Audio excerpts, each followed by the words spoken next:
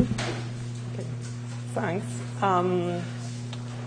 So I'll be talking about whether consciousness is an executive function. This is obviously a very broad question, and I'll try to be a little bit more, to specify a little bit what I will be talking about.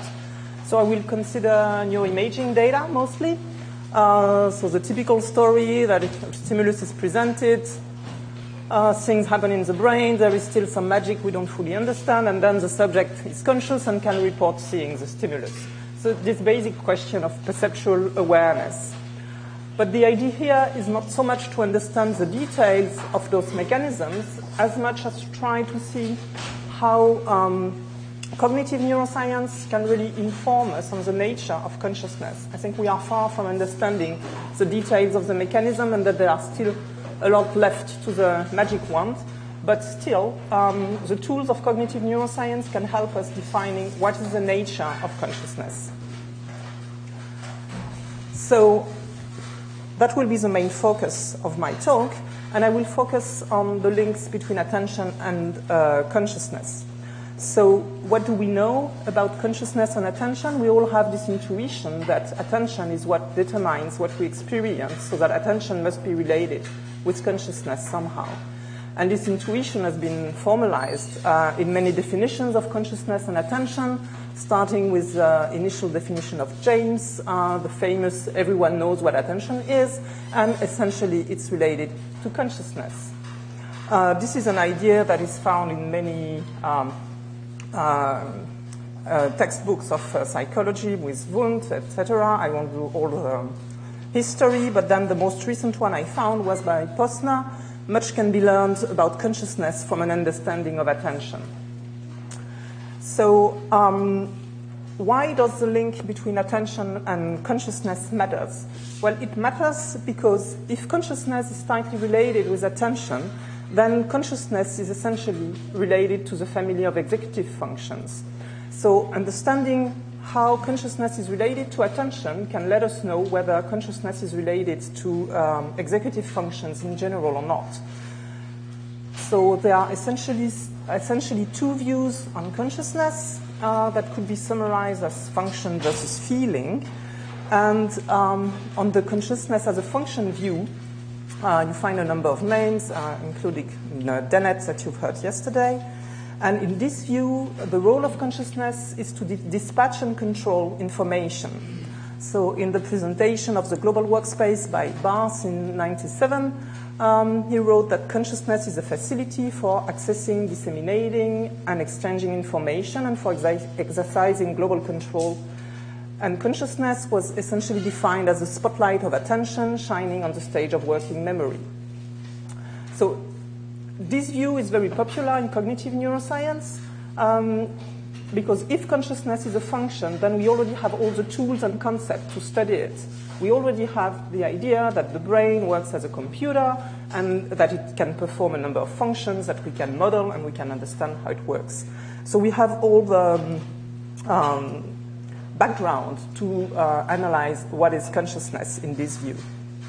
The alternative view is more that consciousness is a feeling, and this view has been developed by a number of people, and I will try to summarize this view by saying that in this case, consciousness is defined mostly by its experiential properties, the fact that seeing something does something to me rather than helping me doing something.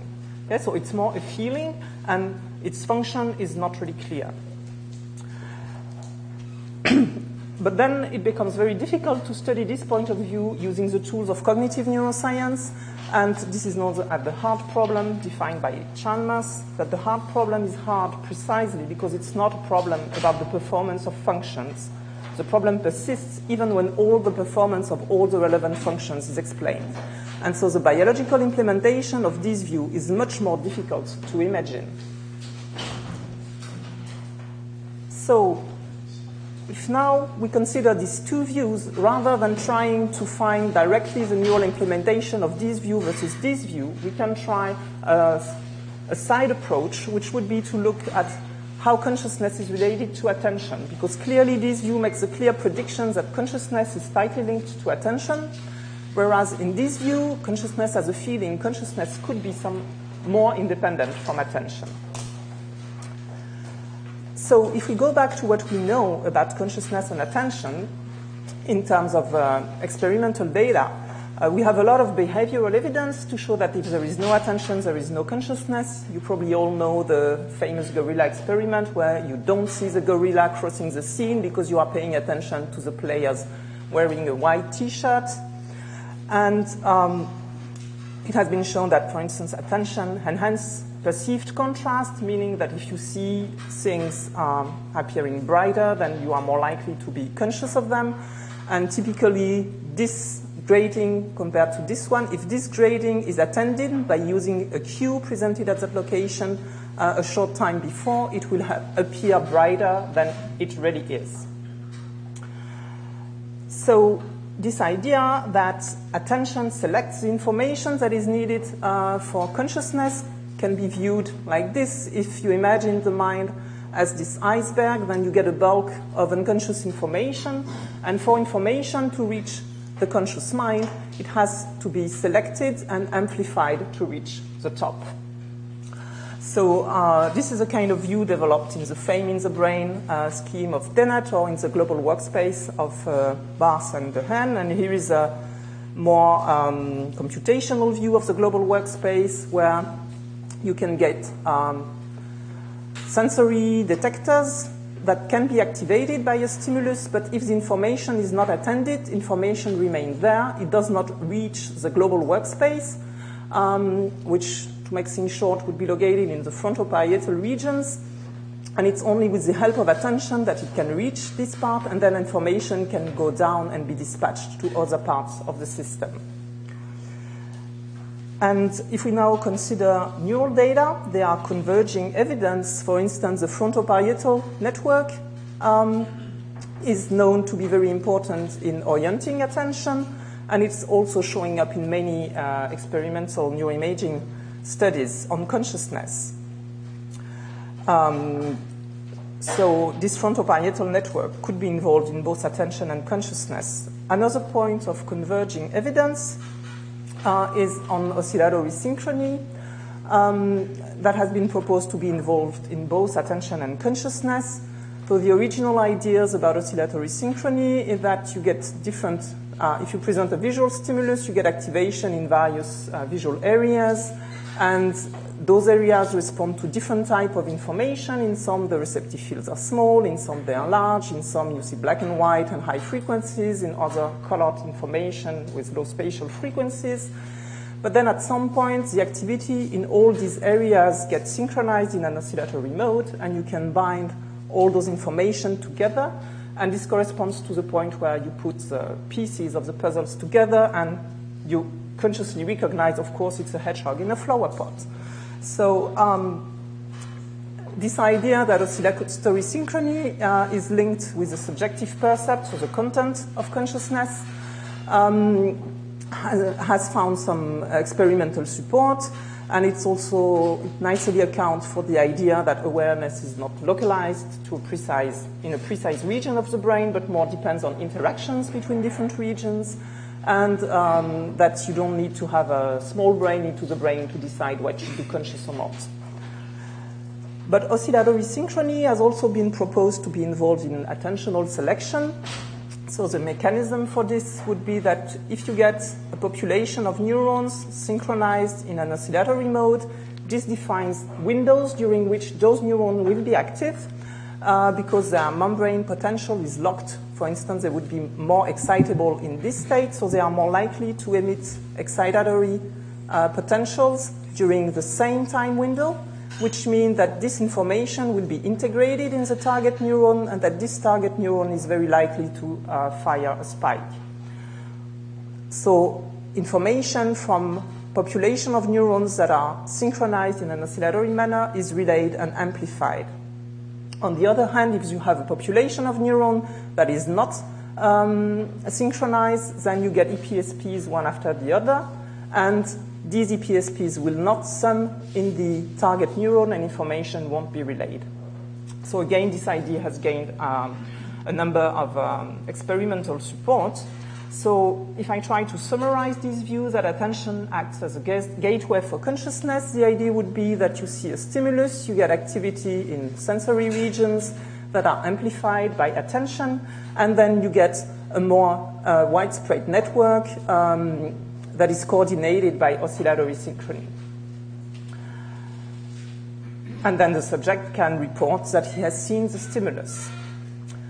So in this, these views that attention selects and amplifies those signals that reach consciousness explains whale behavior, and it seems to fit with neural data. And so that's the end of the talk. No, not completely, because there is a but in this. And there are a number of criticisms that one can make to this view. The first one is that in neuroimaging study, the link between attention and consciousness has always been assumed but never tested. And I think that's a problem for a scientific line of reasoning, that to rely on assumption can be quite dangerous, especially when assumptions fit our own intuitions. And the second problem is that most of the convergence I've presented, in particular concerning the frontoparietal system, comes from experiments in which there was no formal distinction between attention and consciousness. So let me give you an example. So this is the attentional blink paradigm. So you are probably familiar with it. So the subject sees a series of letters, and then he has to report first whether there was a B, C, or D in this stream of letters, and then whether there was an X. So here you can see that the subject would say, yes, there is a C, and then later on, in half of the cases, it would miss the X, because the X appears in a time window during which the brain is not available to process this information, because it's processing information regarding the first target. So this is called the attentional blink. This is what you can see here. T2 accuracy drops at a given SOA after the first target. And this same paradigm has been used by different researchers to study either consciousness or to study attention. And of course, in all of these studies, the sources of the effect were found mostly in the frontoparietal system. But then this is just to illustrate the fact that you find some convergence of neural evidence between attention and consciousness, but that's partly because there is no distinction between attention and consciousness right at the beginning. So before getting into experiments, I just would like to present a little bit more what could be the models for the relationships between attention and consciousness, and what could be the experimental predictions of those models. So the first model is what I would call the gateway hypothesis. This is the most popular one. And in this view, you get an attentional amplification that leads to consciousness, and the subject makes a decision to report the stimulus as seen. So in this model, the attentional amplification of neural signals should be larger in seen trials than in unseen trials. And the neural correlates of consciousness should depend on attention, okay, because there is a strict dependency between the two. Just one precision, I've added here this decisional component because to measure consciousness, the only way we have so far is to use the subject's report, and this report is in itself a decisional process. So I think it's important to integrate this notion to account for real data. The alternative view is that attention and consciousness are two different things, but they feed the same decisional process, but potentially with different weights, so that in the end, the report of the subject can be influenced by attention or by consciousness, but that these two things could be two different independent processes in the brain. So in this case, we would get at the neural level an independence between the correlates of attention and consciousness, and at the behavioral level, well, there can be an interaction, but it's not necessary. So it should be more flexible in this case. Okay, so if we go now to experiments, so you know that we don't have any good definition either of attention nor of consciousness, but we have operational definitions. We can decide that this is a state where the subject is aware, or this is a state where the subject was attending. And so for visual awareness, we rely on the subjective report of the subject, and for spatial attention, it's the classical measure of shorter reaction times at the attended location. And if we accept those two operational definitions, then we can build a paradigm in which we study jointly attention and consciousness. So in this experiment, the subject fixates, then there is a cue orienting attention toward this location. Then later on, a stimulus appears, and the subject has to decide what was the orientation of the stimulus. So that would be a typical attentional paradigm. The only thing we changed is that we use stimuli that are at threshold for consciousness, so extremely difficult to perceive. And we added a question asking the subject whether he thought a stimulus was present or not. So in this design, the same physical stimulus can be either attended or unattended if it appears here, as it happens from time to time. And depending on what the subject says, it can be consciously perceived or not. So if we look at behavioral data in this case, stimuli are seen consciously more often on the attended side. So this replicates many behavioral data in the literature, and this leads to the idea that attention is necessary for consciousness. But if we look the other way around, the typical shortening of reaction times by attention occur, but only if the subject was aware of the stimulus. So in this view, then one could consider that awareness is necessary for attention. So from behavior, we get this kind of circular line of reasoning that A implies B, B implies A, so A is equivalent to B, or the story is more complex. So to study the story in more details, we use MEG recordings. And so I'm presenting here a time frequency analysis of those recordings. So you get time here. Here is the attentional cue, the stimulus, and frequencies. And red means a lot of energy in a given frequency band. So you can see here that after the stimulus, despite the fact that we have very weak stimuli, we nevertheless get a response over occipital regions. And if we analyze this response in a statistical manner, so using the 2x2 design, the results of the ANOVA show that we have oscillations around 60 hertz that are related to awareness, oscillations around 80 hertz that are related to attention, and there was no interaction between the two. So if we now look at this in more details, if we really look at oscillations around 60 hertz in this time window, sorry, I'm missing part of the slide. So for a stimulus on the left, you get a nice response on the right. For a stimulus on the right, you get a nice response on the left. But you get nothing for stimuli that were not consciously seen by the subject. Okay, so this is what was shown by the ANOVA. And now what is important is that this effect is of the same size for attended and unattended stimuli. So what you have here is a bar graph of disactivation for aware stimuli in dark gray and for unaware stimuli in light gray. And you can see that the difference between the two is significant for both attended and unattended stimuli. So clearly here we do not have an attentional amplification that is larger for seeing stimuli. And we could further source localize this activity in the lateral occipital complex. If we now look around 80 hertz, so the attention-related activity, again, we get an activity that has a retinotopic organization, so it's coming from the visual system. And what you can see is that you get a nice response for attended stimuli, nothing much for unattended stimuli. But what is important is that this effect was independent from consciousness, so that you always get larger responses for attended stimuli and very small responses for unattended stimuli.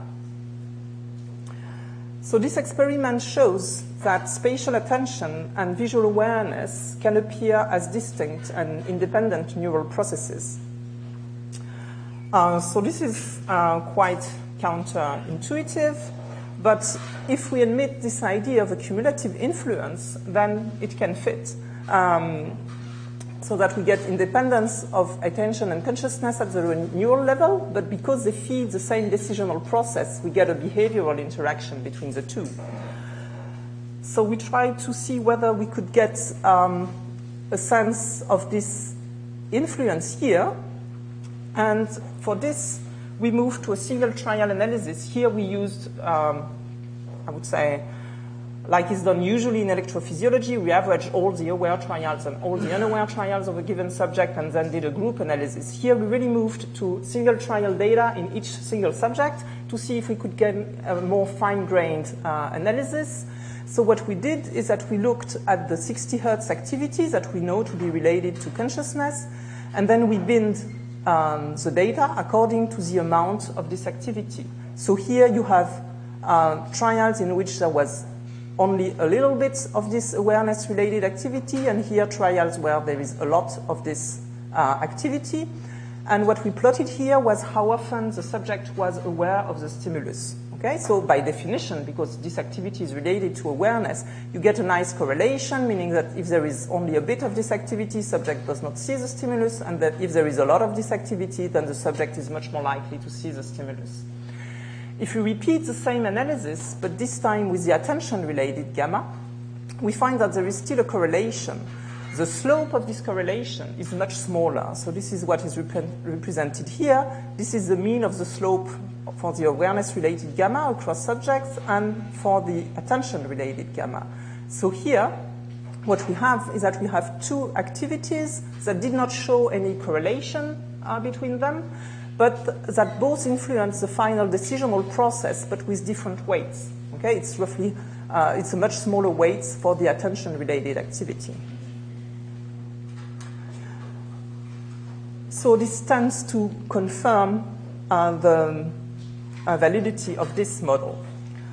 Still, there is a problem with those data, which is that when the subject reports seeing the stimulus, okay, he is very good at discriminating the orientation, which is kind of obvious, meaning that in aware trials they are 80% correct, and in unaware trials they are at chance, which is what we would expect. Okay, if you don't see the stimulus, you are at chance. This was like an internal control, but this raises a problem, that we have a confound in those data between awareness and accuracy. Because subjective experience comes together with a high quality of visual representation, when we look at neural correlates, we simply don't know what we see, whether it's related to the subjective experience of the subject or whether it's related to this high-quality visual representation. And this is intrinsic to most studies of visual awareness in normal subjects, because one of the definitions of not being conscious is not being able to process the stimulus properly. So this awareness-related gamma, is it related to subjective experience or is it related to the quality of the visual representation? So to answer this question, we move to a patient GY. So GY is blind. He has a massive lesion that includes V1 and V2. But this patient shows blind sight, which means when he's forced to answer to a stimulus presented in his blind field, he can be better than chance at distinguishing some basic parameters, like whether the stimulus was tilted like this or like that.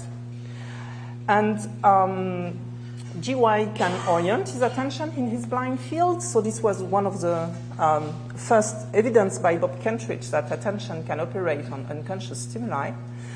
And GY has been tested for many years, and he has developed what is called type 2 blind sight, which is an awareness that something happens. So he's not hallucinating, he's perfectly sane. The analogy he gives is that sometimes when something is presented in his blind field, he has a feeling that something is there. It's not a visual experience.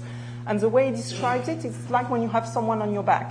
Okay, you are not hallucinating anything. You know that it's not very reliable or whatever, and usually you just turn your head. So for GY, it's just the same. I mean, for him, it's just that his visual field is restricted. So if you bring something to him on this side, he turns his head because he has the feeling something is there. Okay, so it's not a regular visual experience, but it's a kind of awareness. And so what's interesting with GY is that we can decouple between the quality of the information that is processed, because he has blind sight, so he can answer even if he does not see, and a form of phenomenal experience which is not the same as in normal subjects, but which is a form of phenomenal experience. So we tested him with a paradigm that is very similar to what we used in normal subjects. So an attentional cue, so his blind field is here, an attentional cue pointing either to the upper or lower part of his blind field, a stimulus, that was designed to maximize this awareness feeling. And then we asked what was the orientation of the stimulus, whether it was tilted to the left or to the right, and then whether he had any form of awareness. And behaviorally, it is as accurate to report the orientation of the stimulus in aware and unaware trials. Okay, so this is the typical blindside thing, that he is able to respond although he is blind.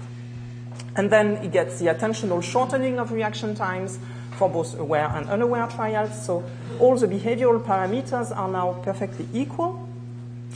And GY spent for him a whole weekend in the MEG scanner so that we could collect enough data. And here are the MEG results. So you can see, so time 0 is stimulus onset. You can see again that we get gamma band oscillations over his lesioned visual areas. So we have no idea where this is coming from.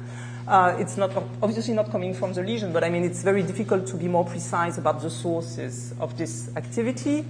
And if we look in more details at this gamma band activity, so using the same kind of ANOVA analysis, we can find that in the first time window, we get a main effect of awareness, and in the second time window, a main effect of attention, and no interactions between the two. So again, we get around 50 hertz in GY, an activity that is much larger when he has this phenomenal experience than when he doesn't have it, and it's not influenced by the attentional validity of the stimulus.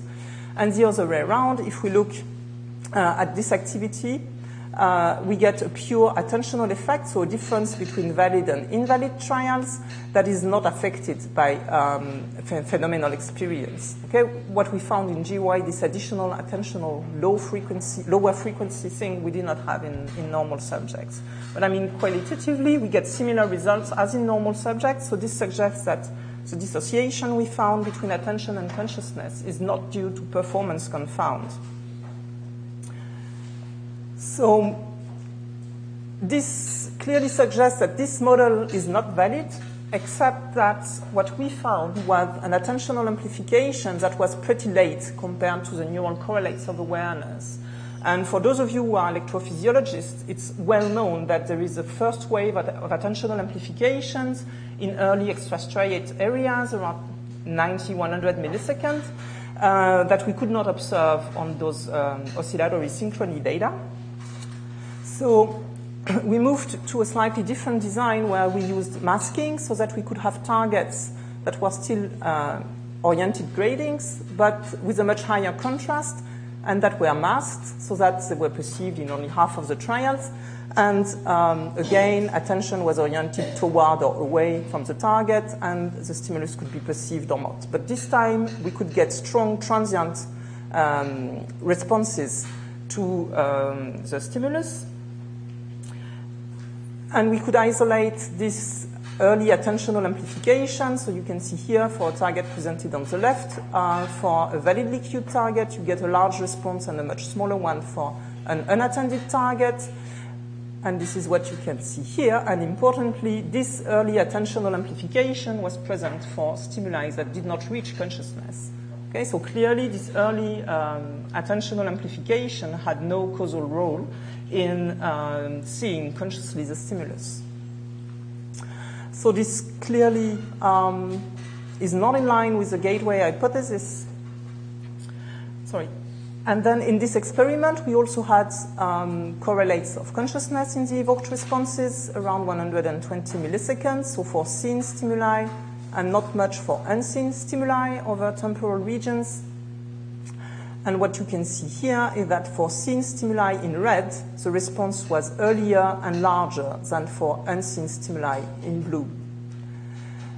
This effect was exactly similar for unattended trials. Okay, so here we get neural correlates of consciousness that are independent from attention. So again, this argues in favor of this cumulative influence hypothesis rather than the gateway hypothesis. There was something interesting in those data, which is that the response was not only larger, but it was also earlier. So you remember at the beginning, I told you that behaviorally, it appears that attention acts as if it was enhancing the perceived contrast. I mean, it increases the saliency at the attended location by enhancing perceived contrast. This is what you can deduce from behavioral data. That if you pay attention here, for instance, you will see this grating as brighter than this one, for instance. What is also pretty well known in electrophysiology is that if you increase the contrast of a stimulus, the response will start earlier. So these are monkey data, where you can see that the response starts earlier if the contrast of the stimulus is 100% compared to a 50% contrast stimulus. So these are data from the group of John Mansell, where they try to see whether indeed attention enhances perceived contrast, meaning that it should shift the latency of the response. And it's absolutely not the case. So this replicates negative findings from the human ERP literature. So what you can see here are responses to stimuli of different contrasts for unattended in light gray and attended stimuli in dark gray.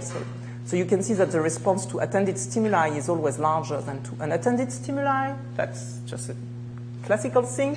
But the latency of the responses to attended and unattended is not different. And this is true at all contrast level, and even at very low contrast. If something, then the latency of unattended stimuli comes earlier. So attention does enhance response magnitude, but it does not shorten response latency. So it cannot be responsible for the behavioral effects that are observed. And in our data, the only place where we find an advance in latency is for the comparison between seen and unseen stimuli. And if we measure the latency and compare between hits and misses, we get clearly a significant difference that responses to hits are shorter than responses to misses, even though those stimuli have exactly the same contrast. So attention does not shorten response latency, but consciousness does. So again, this argues against the gateway hypothesis. Another thing that I said in the beginning is that very often consciousness is associated with activity in the frontoparietal network. And in our data, we always found the consciousness effects to be confined to higher order visual regions, but not to frontoparietal regions. So not finding something does not prove that it's not there, of course, but we just wanted to make sure that it was not a problem of sensitivity of our analysis and or these kind of things. So what we did is that we designed an experiment where we manipulated a different parameter that is known to activate the parietal cortex. So in this experiment, the subject had a color cue, and then appeared a grading that was on colored annulus. The subject task was to report the orientation of this grating and whether the grating was, he thought the grating was present or absent. And the grading could be congruent with the color of the cue or not. Okay, so we have this color congruency effect, which is known to activate parietal regions. And in image data, if we analyze what is related to consciousness, so by sorting between seen and unseen trials, in evoked responses, we again find activity in left and right lateral occipital regions that is larger for seen stimuli than for unseen stimuli. But we also find parietal activity that is related to congruency, so that it's larger for incongruent trials than for congruent trials, but it does not matter whether the stimulus is reported as seen or unseen. Okay, so we are not finding consciousness-related activity in the parietal region nor in frontal region, and this is not due to a problem of sensitivity, because in the same experiment, same subject, same everything, we can find activity in the parietal regions. So the interim conclusion would be that we find a neural dissociation between attention and awareness with a sensory correlate of awareness that is independent from spatial attention, that is present both in evoked responses or gamma band oscillations that we find consistently to be located in the lateral occipital region, and that is not due to better performance. We also find an attentional amplification that is as large for seen and unseen stimuli, and that can appear early or late in the process. What we also find is that both processes run independently, but they can both contribute to the final report, but with different weights. So the experimental results clearly fit much better with the cumulative influence hypothesis than with the more classical gateway hypothesis. There is something else that was, there is another difference between the predictions between those two models in terms of behavioral interactions. Here, clearly, you expect to always find a behavioral interaction between attention and consciousness, whereas here, well, it can depend. It's not necessary. So we therefore investigated whether behaviorally we could find different reports. So this time, we used the same kind of paradigm, but we used a central cue that could be predictive or not of the location of the stimulus. So here the idea is that if I tell you in advance, okay, watch the arrows, they will indicate you where is the most likely location of the stimulus. This will help you to perform the task, and you are very likely to use this information. If on the other hand I tell you, okay, don't pay attention to the arrows, they do not indicate anything. The stimulus can appear here or there, they are not indicating anything. Okay, here you will not voluntarily use these cues, but it's known that even if the arrows are not predictive, it still triggers some involuntary attentional mechanisms. And the idea was that voluntary and automatic components of attention may interact differently with consciousness. So for voluntary attention, we had the cue was predictive of the location of the stimulus, and then 35% of the time, the stimulus appeared at the unattended location. We also had, in the different group of subjects, a situation where there was involuntary attention, so that was triggered, and this was just because the arrow was not predictive of the cue location. So what we find is that both voluntary and involuntary attention facilitate detection, but voluntary attention shortens discrimination reaction times in scene trials, which is the classical result, so you are faster to report the orientation of this stimulus when this stimulus was attended. The surprise came from involuntary attention. In this case, attention shortened the reaction times in unseen trials. Okay, so this was completely counterintuitive. How can attention do something on a stimulus I haven't seen? So when something is counterintuitive, the first possibility is that it's a mistake. So we rerun the experiment, but this time we used a counter-predictive task so that we could have both voluntary and involuntary forms of attention to operate in the same trials in the same subject. So in a counter-predictive experiment, the arrows point here, but most of the time the stimulus falls at the other location. Okay, so your automatic attention is driven here, but your voluntary attention is driven here because you know the rule. It's been told in advance to the subject, look at the location opposite to what the arrows, to where the arrows is pointing. And if we do that, what we find is that for seen stimuli, subjects are faster at the predicted location, so the one that is controlled by voluntary attention, but they were faster for unseen trials, they were faster at the location predicted by automatic attention. So those results suggest that depending on whether or not you are conscious of the stimulus, different forms of attention may operate, which is just reversing the usual hierarchical dependence between attention and consciousness. Okay, so we had two predictions for this model, which was mainly the independence of attention and consciousness at the neural level and the possibility of flexible behavioral interactions. And both those predictions are satisfied. The last point is that to interpret our data, we had to introduce this decisional component of consciousness. And we looked in the data whether there was anything to suggest that indeed there is a decision. We have hints that there are decisional processes working when the subject has to report whether he has seen the stimulus or not. So considering consciousness as a perceptual decision is both very old and new. It's all in the sense that visual psychophysics and the signal detection theory is all about seeing something as a result of the decisional process. But the neural correlates of consciousness, so the many neuroimaging studies on the neural consciousness of the neural correlates of consciousness are rather mute on this issue. So briefly, the perceptual decision-making framework, the idea is that to take a decision, you integrate sensory information into a decision variable, so that starts at an initial level, and that accumulates sensory evidence until you reach a threshold.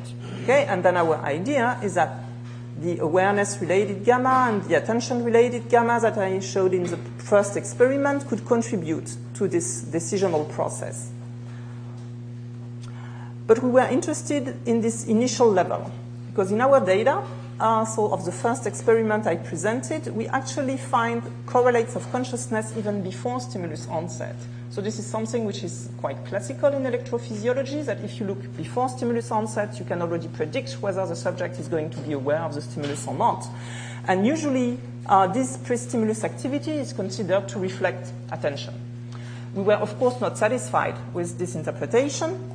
And we considered that, okay, the classical attentional account means that the cortical state, the cortex is in a given state of excitability, meaning that if a stimulus arrives, it will give a large response. Or it can also be, that's an alternative possibility, that the initial level of your decision variable to decide whether or not something was there is not set in the same way. So just to give an intuition about this, imagine that this man is jumping on the trampoline, and the decision of seeing the stimulus is reached if he jumps until here, for instance. So he can jump high because the trampoline is very well stretched. That would be cortical excitability. Or he can jump high because this pedestal is very high. Okay? And that would be the initial level of the decision variable. So the two do not have to be correlated necessarily. So if we want to formalize this idea, it's more like, okay, if we take cortical excitability, then it means that pre-stimulus activity determines the amplitude of the response to the stimulus, so to post-stimulus activity, and then feeds the decision. If we take the pedestal, then the idea is that you get something in pre-stimulus activity that directly impacts the decision, but that has nothing to do with the response to the stimulus itself. So to look at this in the data, we looked at the residual correlation of the predictive power of the pre-stimulus on the decision once we partial out the correlation between pre- and post-stimulus activity, and this is what is presented here. We still get a significant predictive power of pre-stimulus activity. So this means that pre-stimulus influence of consciousness is not necessarily attentional, and it also shows the importance of considering decisional processes in consciousness research.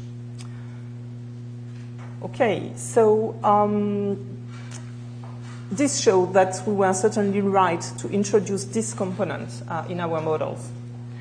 So to conclude, all the experimental data that I've presented you clearly favor the cumulative influence hypothesis and contradict the gateway hypothesis. So this suggests that at the neural level, attention and consciousness are distinct processes. So we are back to the question of function versus feeling, and we can consider attention as a true function whose sets priorities either in a bottom-up or in a top-down manner. So it helps you focusing on the task at hand, and but you can also process salient stimuli that are unexpected because it captures attention in a bottom-up manner. But this function can operate completely independently from consciousness, and it has a direct impact on performance, even during unconscious processing. And there are more and more studies showing the influence of attention during unconscious processing, even in behavioral data. Consciousness, in this view, is not related to high-quality vision. It's not high-level cognitive function, but it's more related to the ability to feel or to have a sensation, and it's not necessarily connected to cognitive abilities or to good performance. So from a neural point of view, consciousness may not belong to the family of high-level cognitive functions, which means that it's much more difficult to study because we have no idea what could be the biological basis in this case, because we don't have the whole background of cognitive neuroscience. So we are back to the hard problem. If consciousness is not a cognitive function, then how it is implemented? We have shown activity in the lateral occipital circuits, but that's certainly not sufficient to explain consciousness, because you can get some degree of activation of this region during unconscious processing. So it's maybe necessary to have a high level of activity, but certainly not sufficient to explain consciousness. So this subjective dimension, first-person experience, could be based on the integration of the external world with the neural representation of the internal state of the body, because this could bring in the first-person dimension that is needed to account even for perceptual consciousness that I presented here. So those ideas have been developed by a number of people, but there isn't much neural evidence so far for this. And if anyone is interested in working on this, I've got a postdoctoral position available to work on this.